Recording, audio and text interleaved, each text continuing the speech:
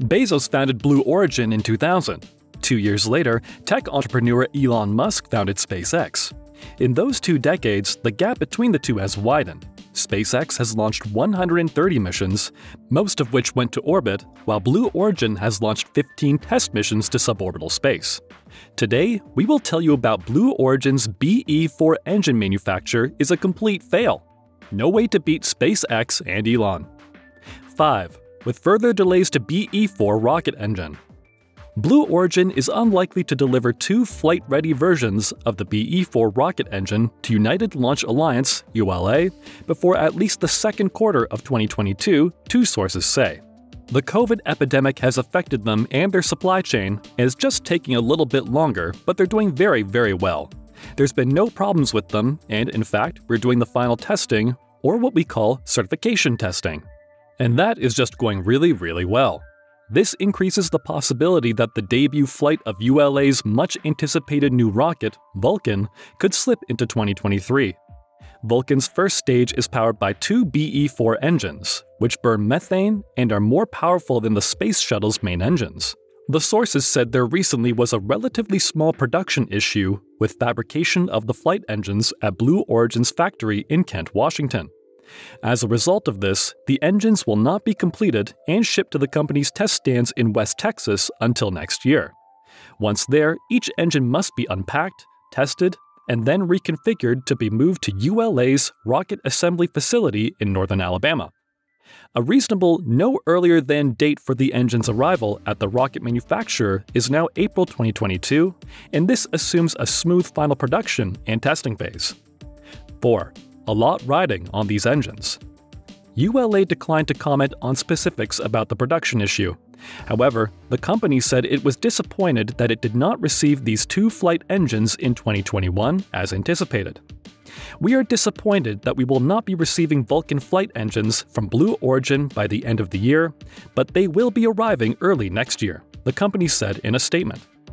The certification program is moving along very well and the production engines are being manufactured. We look forward to Vulcan's first launch in 2022. However, it now seems far from certain that Vulcan will make its debut in 2022. And there is a lot riding on this rocket and its timely debut, which will replace both the Atlas and Delta rockets that ULA has flown. The US military is counting on Vulcan to lift about 60% of the nation's national security payloads into space from 2022 to 2027. Due to delays in development, at one point the Vulcan rocket was expected to debut in 2020, the US Space Force and ULA have already agreed to move the first military mission assignment to Vulcan, designated USSF-51, onto an Atlas V rocket due to reliance on the Russian-built RD-180 engine are allocated to other missions. It is not clear, therefore, that other military missions can be moved off of Vulcan and onto Atlas. Assuming the BE-4 engines arrive at ULA in April, the company would have about 8 months to prepare the rocket for a test flight in 2022, which will carry a small lunar lander built by a private company, Astrobotic. This is the first time that ULA, which was formed out of the launch divisions of Boeing and Lockheed Martin in 2005, has taken delivery of a brand new first-stage rocket engine as part of booster development. However, when Boeing and Lockheed first used the RS-68 and RD-180 engines for their Delta and Atlas rockets, it took an average of 19.5 months from engine delivery to first flight. Vulcan is not expected to require this much time to incorporate the BE-4 rocket engine, however. During a reporters' roundtable in December 2020, ULA Chief Executive Tory Bruno explained why in response to a question from ours. Earlier that year, ULA had taken delivery of Pathfinder engines, which are nearly identical to flight engines but are not designed to be ignited. 3. How Jeff Bezos fell behind Elon Musk. Brad Stone, author of Amazon Unbound, Jeff Bezos, and the Invention of a Global Empire, tells Inverse that he thinks Bezos' plan has taken longer than he thought. Stone's book reveals that the pair met twice to discuss their mutual interest, once in Seattle and once in San Francisco. Musk later told me that he thought it was cool that Jeff created Blue Origin and that there was someone else with similar philanthropic goals with regard to space and a lot of resources. He recalled their earlier meetings as friendly and remembered getting into a technical debate with Bezos over the merits of Blue Origin's planned fuel mix, which used peroxide, a compound used to decompose rapidly when exposed to sunlight. Beyond fuel, there were several key differences between the two firms.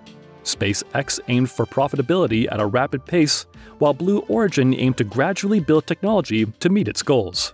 While SpaceX was determined to beat established firms to win government contracts, Blue Origin would use funding from Bezos to meet its goals.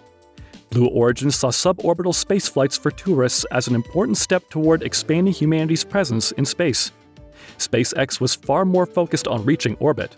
Blue Origin's motto summed up this philosophy: gradatim ferociter, or step by step ferociously.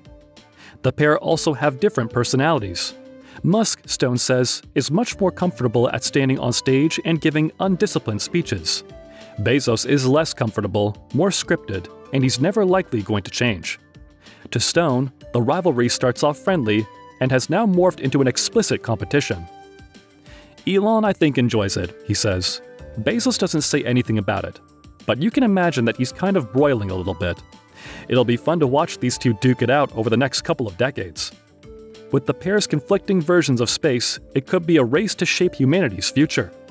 2. In the news.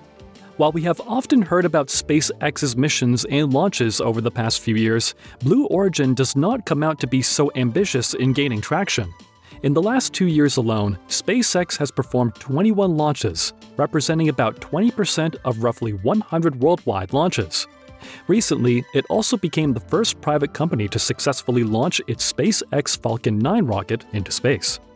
It is the first time ever that commercially developed space vehicles, owned and operated by a private entity rather than NASA, have transported humans into orbit. Musk's obsession with exploring Mars and other space is not unknown.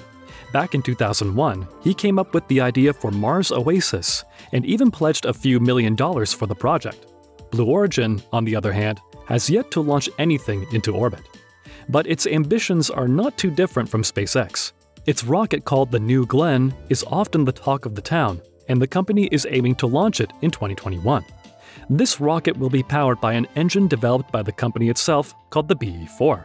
It was secretly found in 2000 by Bezos, but has gained attention only after 2015. It also worked on New Shepard, a vertical takeoff and vertical landing rocket that the company wants to use for human tourism. 1. Who wins? The billionaire space race is only a race by name. In actuality, there is SpaceX and everyone else.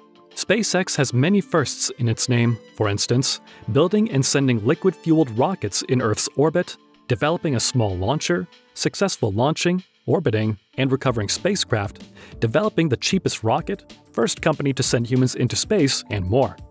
Blue Origin, on the other hand, likes to take smaller steps at a time. It has so far developed a suborbital capsule system, acquired the technology of reusable rockets with vertical takeoff and landing, made a 2-stage orbital launch vehicle with New Glenn, and soon aims to send astronauts to the moon again. While SpaceX has sent many rocket designs to orbit and recently sent astronauts to space, Blue Origin is working towards it. It has till now flown suborbital rocket flights and is in the early stages of assembling its first rocket capable of reaching orbit. Despite Blue Origin getting a 2-year head start, SpaceX was able to quickly ramp up and make a name for itself in commercial spaceflight. For a while, it seemed as though the two companies were running different races, with Blue Origin focused largely on space tourism, while SpaceX was in the exploration game from the jump. Both companies have proven themselves to be formidable at achieving their goals, getting people off the ground and returning them safely to Earth. In one very important respect, that is the only crucial measure for the success of a space program. Still, SpaceX has dozens more missions than Blue Origin, including consistent missions to the ISS, delivering both crew and cargo. At least right now, SpaceX is leagues ahead of Blue Origin, and the announcement of their involvement with the upcoming Artemis missions appears to cement that legacy.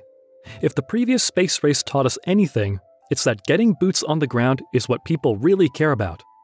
In the end, however, the competition between the two companies and their rivals has made space travel more affordable and more frequent. All things considered, the real winners are all of us. Do let us know in the comments what you think about both of them. Thanks for watching.